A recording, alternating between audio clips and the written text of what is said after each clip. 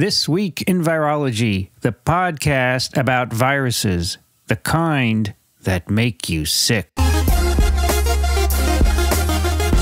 From Microbe TV, this is TWiV, This Week in Virology, episode 758, recorded on May 20, 2021. I'm Vincent Racaniello, and you are listening to the podcast all about viruses. Joining me today from New York, Daniel Griffin. Hello, everyone. Daniel, this is clinical update number 63. How will we know when the pandemic's over, Daniel? Actually, that's a great question. When will it shift from being a pandemic to just, hey, there's still COVID-19 around and you know, it's become less of a pandemic? And maybe, Vincent, maybe you're the person to answer that question, because what was the point when polio ceased to be a pandemic and started to be just something we were trying to get rid of? Well, polio was around before we had this word pandemic, so we never got to call it a pandemic. But Daniel, would you say we're still in the middle of an HIV/AIDS pandemic? Yeah, and I try to make that point. You know, I've been offered a couple of people have reached out and said, "Oh, you know, would you like to write a book?" You know, and I am working on a book that Chuck Knirsch connected me with about, you know, it's sort of what happened with the vaccines and what was the rollout like. But the whole idea about writing a book about, oh, we've survived the pandemic, or I know other people have written these books, and it reminded me of a movie, and it was Surviving the Pandemic, and it was about HIV. And I remember talking to my buddy, Joe McGowan, and I was like, I don't understand. It's not over. There are over 30 million people infected with HIV. We see another 50,000 new infections every year in the U.S. We see, you know, 500,000 to 1 million people every year dying of HIV. Explain to me how we're not still in the midst of that pandemic. That's right. So, yeah. No, Daniel, before you start, what's on your bow tie today? You know, it kind of looks like a coronavirus, doesn't it? Yeah, it's very nice. Virus with the little coronas there. So, all right. Yeah, our listeners may not know this, but just about every one of my bow ties is an infectious disease. And whenever I appear on Friday, it's always a sexually transmitted infectious disease. So, and when you take care of patients, do you wear these infectious bow ties? I do. Very good. And I, you know, I started doing it in part as a teaching thing for the residents, medical students. So that was always, my socks match. I won't show those now, but they match the pathogen. So maybe I'm wearing like one with little red snappers. So they're supposed to cue them that it's tuberculosis. I have an anthrax. I have several others. Great. Love it. All right, let's jump right in. With my quotation, "We are drowning in information, but starved for knowledge." And that's by John Naisbitt. And I think this is so relevant because it's really this fire hose of information. You know, we're seeing it all around COVID, but this is just the modern world. And we're always struggling to make sense of what does all this information mean? How do we actually get from information to knowledge? So hopefully we play a part in doing that. Let me start with the updates. How are things? Things are really much better here in the U.S., here in New York. One of our local hospitals I discharged to, I think is, at least for the moment, this will be no COVID patients left in the hospital after this gentleman goes home. He's probably home already with his wife and twins, so that's very exciting. Other big hospitals in the area down to single-digit numbers of COVID cases. My partner, Nujali, just admitted someone today with COVID. And as you can imagine, this is a woman who did not get her vaccine, you know, diabetic, who, you know, really should have been taking that opportunity. So that's what we're seeing now. We're seeing younger individuals. We're seeing people who did not take the opportunity to get vaccinated. But the numbers really, you know, exponentially seem to be going down. I continue to have that optimism that we're going to be in a really great place across the country in July. There certainly are areas with poor vaccine uptake, and you know, you worry about those areas starting to see a rise when people get back indoors, either because it got so gosh darn hot, they're in for air conditioning, or when it gets cold again and people are indoors for the warmth. around the world, right? Sort of parallel with the HIV, we are in no way at the end of this pandemic. And until we are more generous, until we're able to get everyone in the world vaccinated, we are not safe. I was joking today about first world problems where people complain about their chairs not as comfortable as they would like. There's plenty of places in the world without chairs, right? And I think that's the vaccine story at this point. I will say, as we get into this, we certainly have evolving recommendations, have people's heads a little bit spinning, but that's actually what we wanted. We wanted to learn. We are not where we were a year ago. A year ago, we did not know much. We actually know a tremendous amount now. And as we learn more, as the science comes in, then we can actually revise what people are being told to do, what we know is safe, what we know is not safe. So we'll go through that. But I'm going to start with my children and COVID. You know, this is always the crowd pleaser or not. Paul Offit appeared on the podcast Track the Vax with Serena Marshall. That's another one of the podcasts that I enjoy listening to. I was a guest on the 13th episode of Track the Vax, and Serena's wonderful. I miss that it wasn't as raw, I think, as TWiV is, because at one point she asked me a question and I replied, and she just started laughing to the point where she had to actually stop the recording, and she edited that out. I thought that was great, but not all my jokes are bad. So this episode with Paul Offit was the May 18th episode. I'm giving a little plug for them, called Next Up in Line for COVID Vaccines Kids. And it was really a great discussion between Serena and Paul.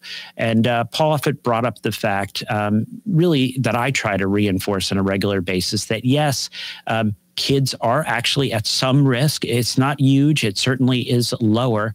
But the reason we're recommending vaccination to adolescents at this point is not for the greater good. It's actually to protect them. It's like putting a seatbelt on them, putting a helmet on them. And, let me quote Paul Offit, what he said during that discussion. You have at least 300 children who've died from this infection, and estimates are it could be as high as 500. He's talking about just right here in the United States. He also pointed out that we did a really great job, I like to reinforce this, initially of protecting our children early in the pandemic, with only 2.4% of those total infections in the early months being in children. Now, things are changing. Now, children account for 24% of the infections. My colleagues, as I mentioned, are admitting adolescents to ICUs. Number of articles and releases about the shift into younger ages. I'm also going to add here that per the CDC, the number of confirmed multisystem inflammatory syndrome cases in children, so that's that MIS-C, is approaching 4,000. And there are many more that are still under investigation, including about 500 just right here in New York State. I don't want to blow that out of proportion, because I like to say children are at low risk. They're not at no risk, but there are things we can do to keep these kids safe. It has been really difficult for a lot of these children, actually, I will say for us parents, to have schools closed, to have a lot of these other social and other opportunities closed. But there was another MMWR publication, hot off the press today as we're recording this, Characteristics of COVID-19 Cases and Outbreaks at Child Care Facilities, District of Columbia, July through December 2020. And here the authors were reporting on 469 childcare facilities in the District of Columbia. As far as facility-associated outbreaks, they occurred in 5.8% of the facilities. The other flip of that is you could say over 94% of the facilities had no outbreaks. The childcare facilities in DC were able to adhere to many of the recommended prevention measures and reporting requirements. And basically, they did a good job. The kids were able to be in these settings, and they reported that really similar to what had been observed in other studies. The rise in the COVID-19 cases and outbreaks correlated with level of community spread. So I think that's really a positive message here. We can get these kids out in these settings. We can do it safely. We've learned how to do that. We now have the lowest positive test rates across this country actually ever, right? Early on when we started testing, I remember in New York, like 80% of the tests were coming back positive. A recent article that I tweeted out, I should tell people, just follow my Twitter at Daniel Griffin MD, because I try to get a lot of these articles out there, but really showing how a lack of testing plagued us early on. Now we are doing a lot of testing, and you're doing enough testing, or you're doing a lot of testing when you're getting a positivity rate of down in the 1 or 2% nationally. So really going in the right direction here for improving the risk for our children. I should probably tell this story here. I always try to be careful when I talk about risk and I talk about no risk.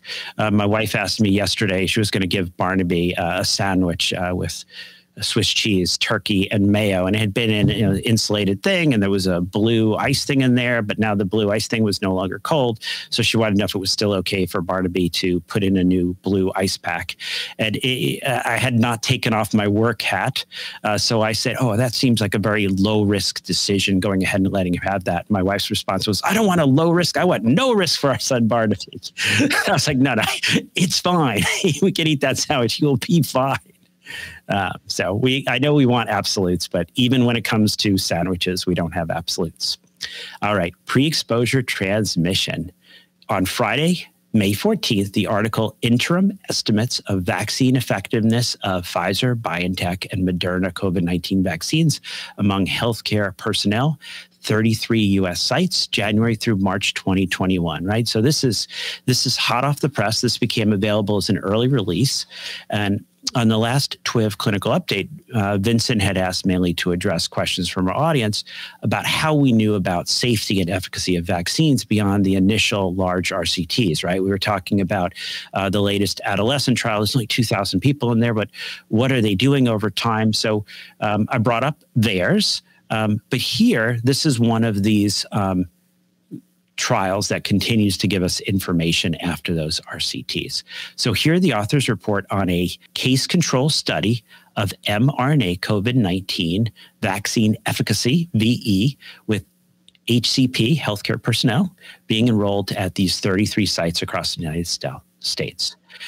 So these were healthcare personnel with the potential for exposure to SARS-CoV-2 through direct patient contact, or for indirect exposure.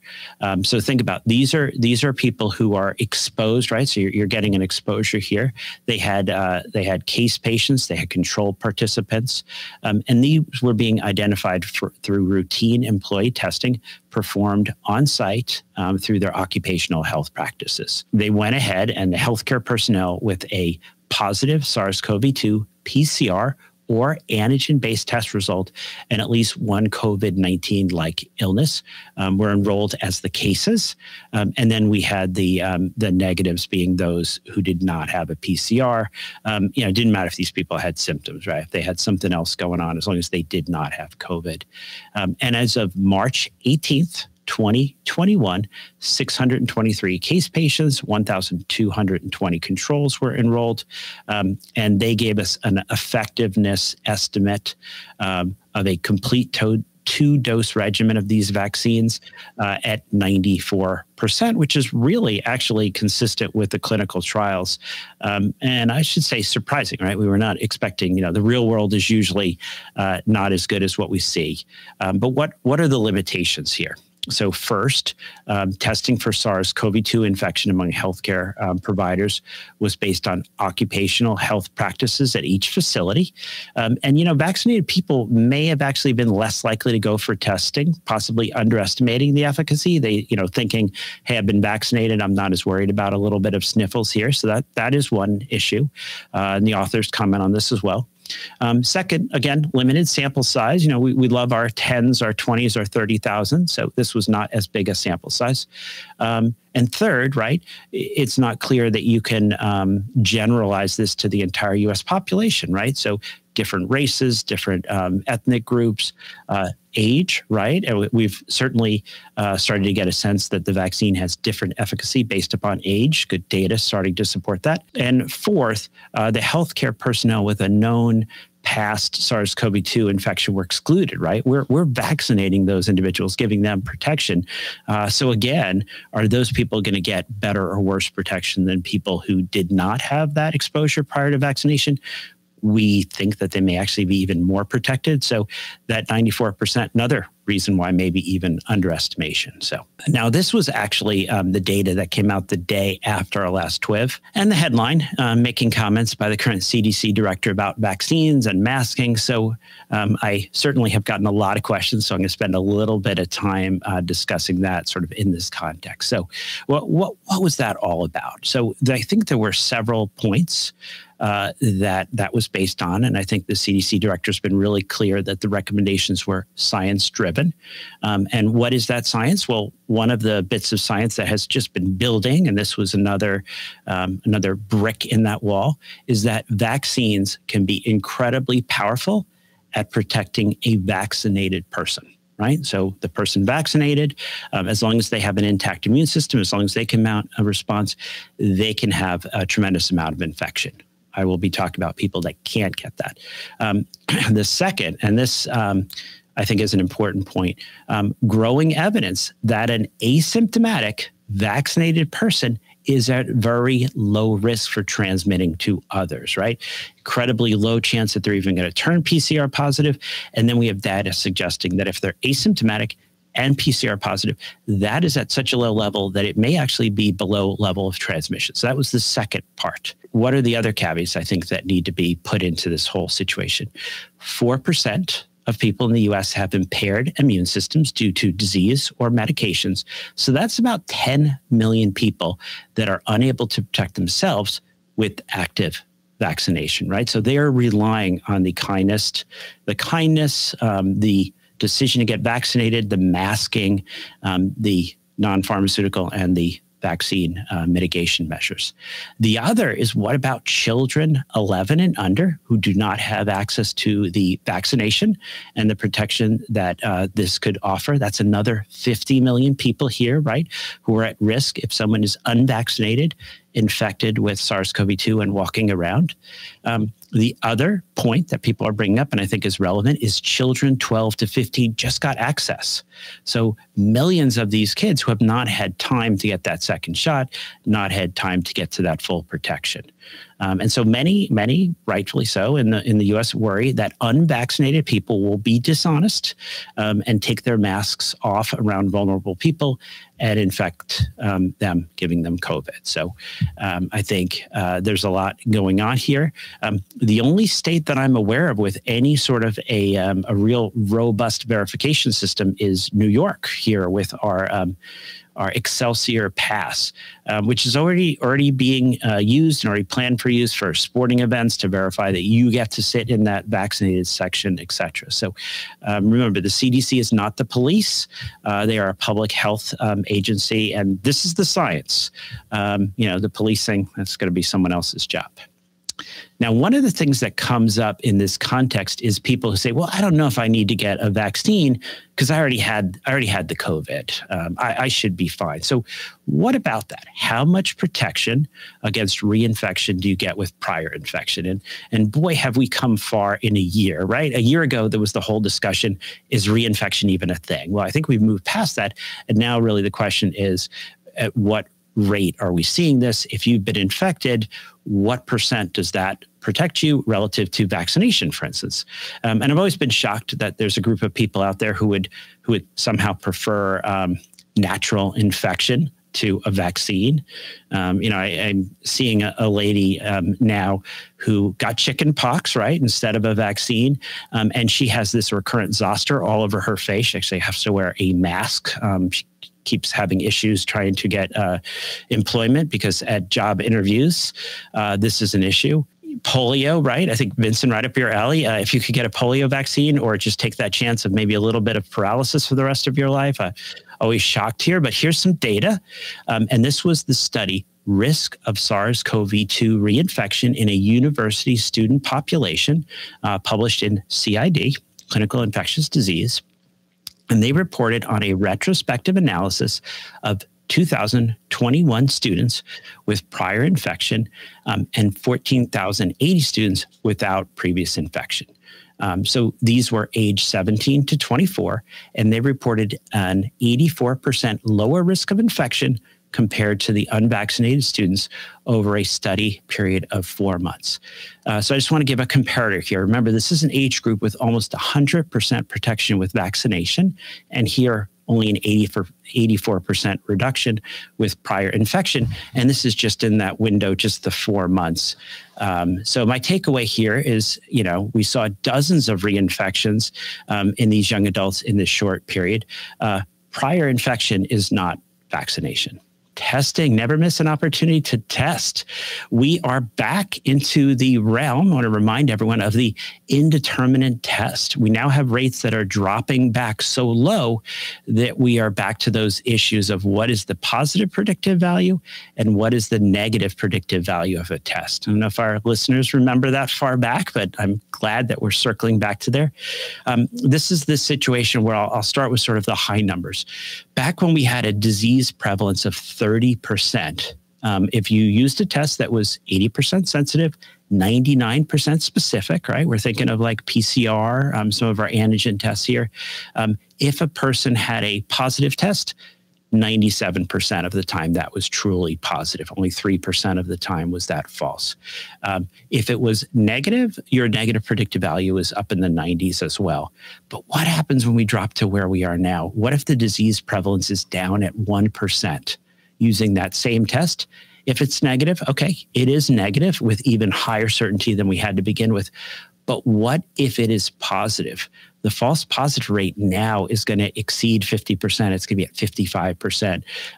So now it's becoming really important at a lot of our testing sites to have that second test ready to go. So if you get a positive, or what I will say, an indeterminate initial result, you want to be ready to employ a second test to determine if that's really a true positive. And this is also going to be a little bit of communication with each state's Department of Health. Do they want that indeterminate reported? How are you allowed to respond? All right, active vaccination. Never miss an opportunity to vaccinate. And I will call this, perhaps patience is a good thing.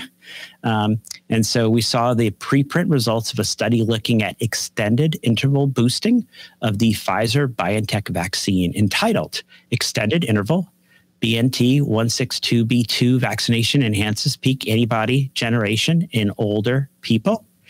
And can you guess what they saw? Well, yes, this is the secret of a well-crafted title. It's all right there. The authors reported on 175 people over the age of 80 and found a peak antibody response that was 3.5-fold higher with an extended interval of 11 to 12 weeks versus the standard 3 weeks, right? So 3.5 times higher by just waiting that extra point.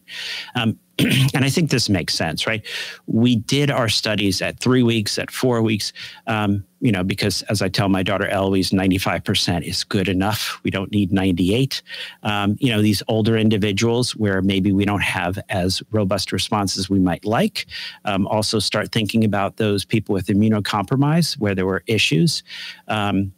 Maybe an extended interval. Even we'll talk in the future about some of these heterologous or mix and match boosting approaches.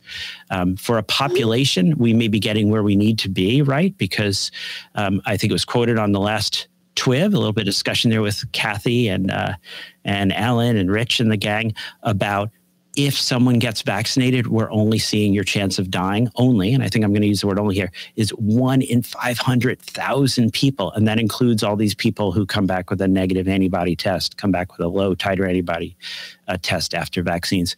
The vaccines are incredibly effective.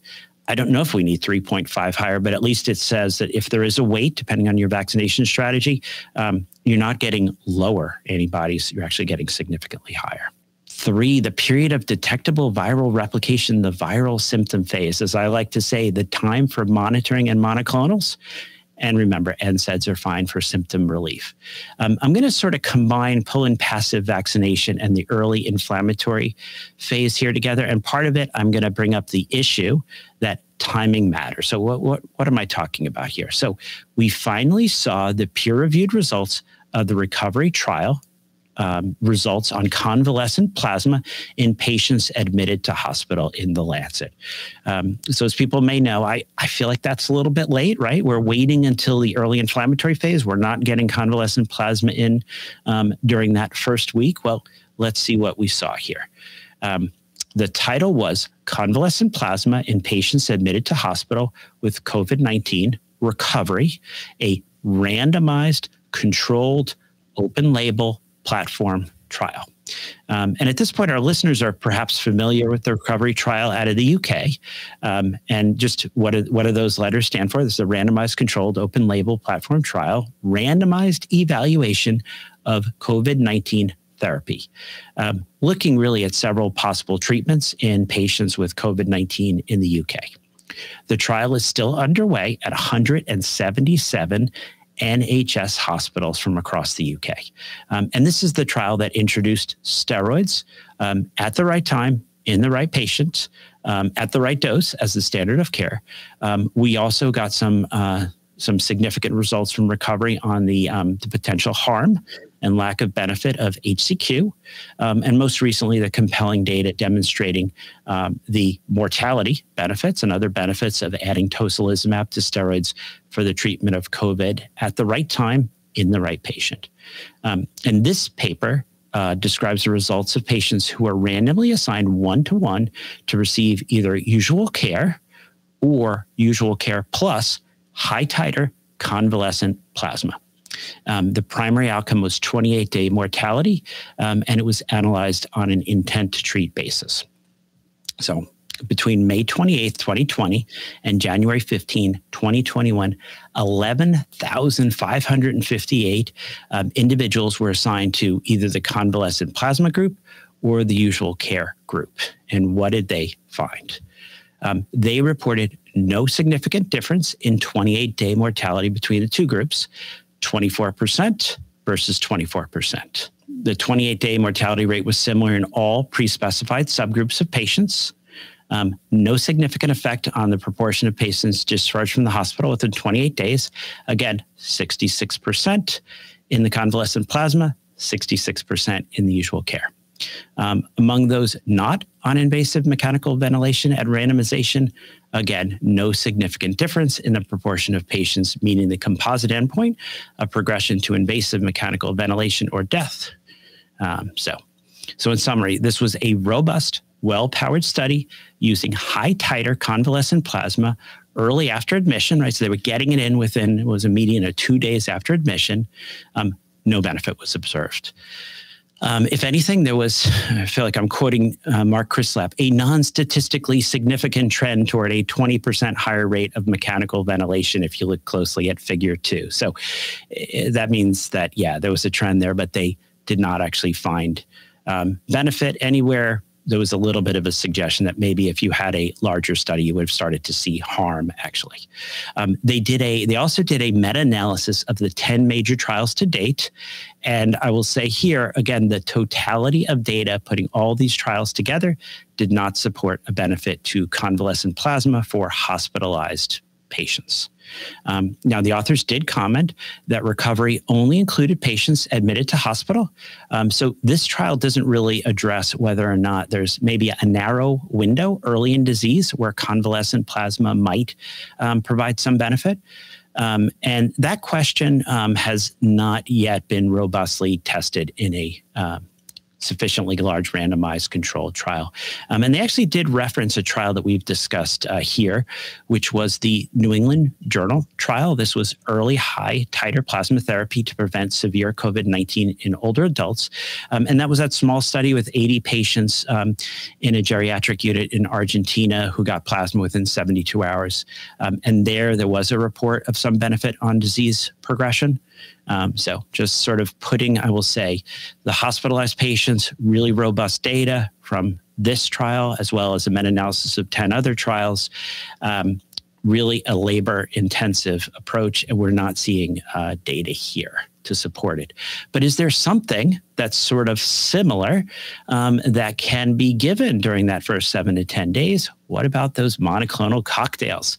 So we got another press release. This was actually presented at a conference, but what was the press release? This was from Regeneron, phase 3 data that was also presented at the American Thoracic Society 2021 meeting. REGEN-COV, so this is the casirivimab with imdevimab, reduced risk of hospitalization or death by 70% in non-hospitalized COVID-19 patients. So this was a phase 3 randomized double-blind placebo-controlled trial evaluating the Regeneron cocktail in 4,567 high-risk patients with COVID-19. And they studied 2 doses, right? The currently authorized 2,400 milligram dose and a 1,200 milligram dose, so half the dose. And they evaluated all these patients for efficacy. They all had one of the risk factors, right, to include them in this study. And the Regeneron-COV cocktail met its primary and all secondary endpoints with similar efficacy for both doses. And they saw this for 1,200 milligrams or 2,400 milligrams. So 70% and 71% reduced risk of hospitalization or death through day 29 compared to placebo for both doses, a 4-day shorter time to symptom resolution, and reduced viral load. And that had a p-value of 0.0001 for both. Great safety data. As mentioned, these are thousands of individuals. One person had an anaphylactic reaction that resolved with therapy. A little bit more on monoclonals. This was, again, another exciting week. Updated and expanded emergency use authorization for the monoclonal cocktails, now including more medical conditions, and the BMI has been dropped down to only being greater than 25. So just to give a sense of what that means. So for a man who is my height, 5'10", I would only need to weigh 175 pounds or more to be allowed to squeeze in under BMI alone. So this is really expanding down to many of us, except maybe those really fit athletic people like my son Barnaby, who keeps getting new personal records in the mile. But we also had, and I think this is critical too, updated info on efficacy relative to different variants, right? So this is what worries me about the variants, is the impact on monoclonal therapy. So in these new updated FDA EUA documents, there are a couple tables. There's a table looking at the variant substitutions and their impact on the Eli Lilly cocktail. With the B117, no change in susceptibility. But when we get into the B1351, originally described in South Africa, we are seeing a 215-fold reduction in susceptibility. When we look at the P1, say originally described in Brazil, we are seeing greater than 46. Remember, both of these have very similar key substitutions. So the K417N or T, the E484K, and the N501Y. And then the B1427 and the B1429, originally described in California, that have the L452R, about a 9-fold reduction. And the B1526, that's New York City's, that also has the E484K. That's about a 31-fold reduction in susceptibility. So in contrast, the Regeneron cocktail did not show any fold reduction in susceptibility for any of these key substitutions or for any of these variants. So it now becomes, I'll say, pretty critical when you're deciding which monoclonal cocktail to use to have a sense of what variants are prevalent in your area, because you may be having reduced benefit to your therapy if you're giving it to a patient who has one of these key substitutions. Still in this section, remember, this is that early inflammatory phase. So if those oxygen saturations drop below 94, that's when we have data that steroids, dexamethasone, 6 milligrams a day for 10 days improves outcomes, is associated with a mortality benefit. Be careful with higher or longer doses. Remdesivir, minor impact at huge expense. Still recommending anticoagulation for our hospitalized patients. At least prophylactic dose is associated with improved outcomes, mortality benefit. We still really need better studies in this space. Oxygen and pulmonary support, as we're seeing in India, so critical to have that ability to deliver oxygen. Antibiotics, not helpful for treating viral infections and can be harmful. As we mentioned, tocilizumab can be added to steroids in a certain subset of patients, appears to have a mortality benefit if used appropriately early in patients not responding to steroids.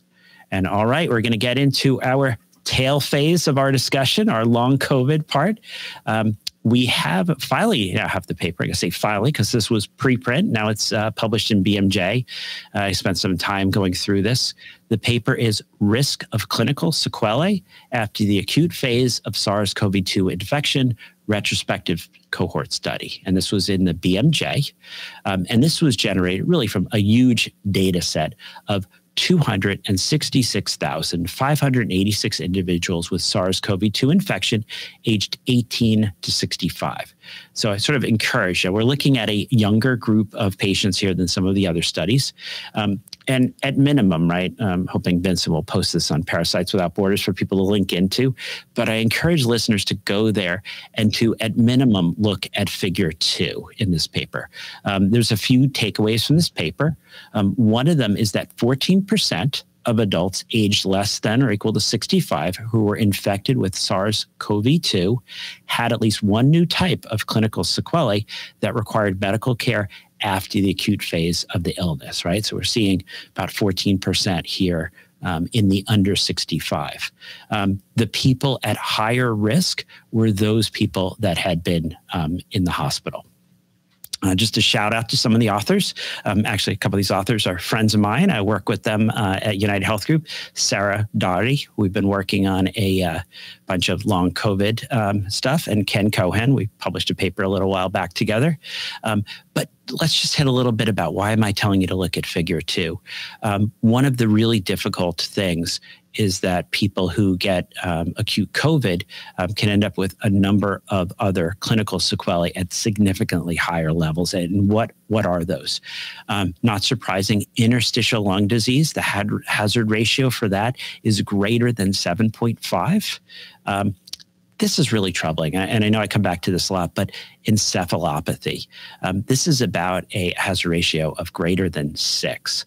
And this is really difficult. You see a lot of really high functioning individuals who now are having difficulty on so many levels and actually being told, oh, it's all in your head, et cetera. Well, I guess it's all inside the skull. Yes, it is damage and impact on the brain. We're also seeing cardiomyopathy, and that's about 3, hazard ratio of about 3. We're seeing heart failure. We're seeing arrhythmias. We're seeing memory difficulty, amnesia. We're seeing these people being more than twice as likely to develop a stroke. Peripheral neuropathies, a lot of these are small fiber issues affecting gut motility and other things. So really a tough space, and a lot of people are trying to jump in and understand. And we're looking forward to the CDC guidance on this. And I guess I should say, we're still waiting for that really good data on people with long COVID and the impact of vaccines. So I'll say a friend and colleague of mine, Akiko Iwasaki up at Yale. She used to actually come on Fridays to our Steve Goff weekly lab meetings. So I got to know her then. And she has a long COVID study. So people can just email COVID recovery at yale.edu. If you have long COVID and you're thinking about getting a vaccine, that's a great way to connect.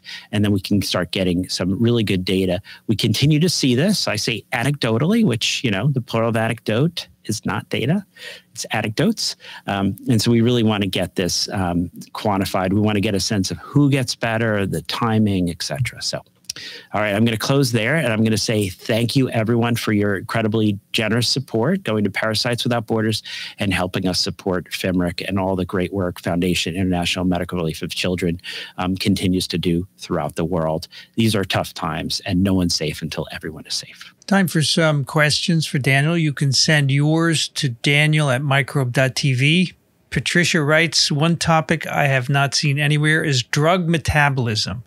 I seem to be a poor metabolizer of drugs. I've been like this my life. Even Asper cream can put me to sleep. NyQuil, I'm out for 24 hours. These are just two examples. At age 58, I feel getting vaccinated is important, but I don't dare try because of how I always react to drugs. If I can handle any, it's a child's dosage at best. Can you point me to more info on this? I can't seem to find any discussion on this topic as it relates to vaccine, or if you know the answer to whether it would be safe for me to get vaccinated, that would be helpful too. Okay. Well, I'm going to encourage you to get vaccinated first off, but let me explain what I know. So usually I tell people, oh, these are vaccines. They're not something that gets metabolized. But there is a little bit of detail here, and I'll go into what do we know about this. People who are on particular medications that are metabolized by the liver, so the hepatic cytochrome CYP450 system, we actually can see sometimes, and we think it's cytokine induced, right? You get your vaccine, there's that reactogenicity. Sometimes, if anything, it can increase the metabolism of certain medications. And we want to know about stuff like this, right? If say someone's on warfarin, okay, no interaction there. Some other medications, what actually is happening here, it's improving the metabolism. It's speeding up the metabolism of certain medications. Most of the studies in this area have not suggested that it's of significant or clinical relevance, but yeah, there is a little bit of a subtle issue here. But if you're a poor metabolizer, well, temporarily you're going to be a slightly better metabolizer. Victoria writes, I'm the parent of a 13-year-old daughter who has Down syndrome. My family has been careful during the year, working and schooling from home, reducing our risk, but this has come at great cost to our 13-year-old schooling and social development because remote school has been pretty much miserable and ineffective for her. So my household awaits with great anticipation the news that we can have our daughter vaccinated when Pfizer is authorized, but I can't help wonder, will the vaccine be sufficiently effective for people with Down syndrome, or is it likely that my family should expect that the vaccine will not offer our daughter substantial protection? I suspect there's scant empirical evidence, but what might you predict based on your knowledge of the immune system of folks with trisomy 21? Yeah, no, this is a great question. And we are starting to expand from just how does this group of 30,000 people respond to looking at some of these other populations. And we discussed the last time about people with transplant, people with other immune issues. Now, a couple of things I'm going to say. I am actually quite optimistic from what we know about these vaccines and what we know about the immune system that an individual with Down syndrome will get excellent. I'm going to say excellent. An adolescent with Down syndrome should get excellent response. We saw in the trial of adolescents 100% protection against even a positive PCR test with Pfizer. I mean, that's pretty amazing. Let's say that you drop that down to 90%. That's still really impressive. And if it's not a negative PCR test, is it going to at least be, should there be a positive PCR, it's lower level. So I would optimistically say I would go ahead, I would get that vaccine. The efficacy looks really impressive. So even if it's a little bit reduced in someone with Down syndrome because of the issues there, we have a lot of margin of reduction here. Mike in South Jersey writes, the day after receiving the second dose of Pfizer vaccine, I developed an irregular heartbeat. I have had symptoms the past 6 days, which tend to be worse at rest. I have yet to determine if I also have myocarditis. After going to my primary care physician and cardiologist, I was surprised to learn that this is becoming more and more common. Can you please discuss this issue? Do you have any idea what might be causing it? I'm a 42-year-old male who exercises regularly and eats healthy.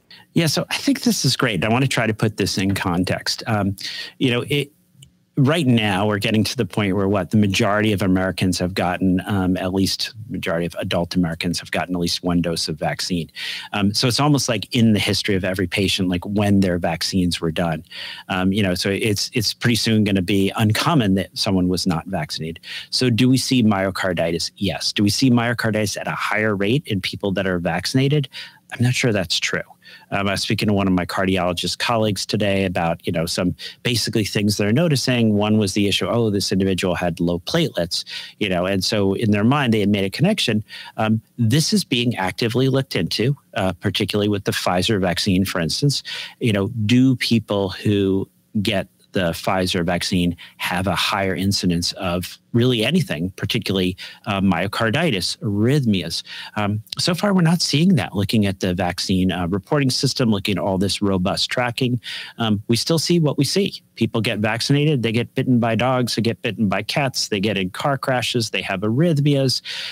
They basically all the things that we see, we still see.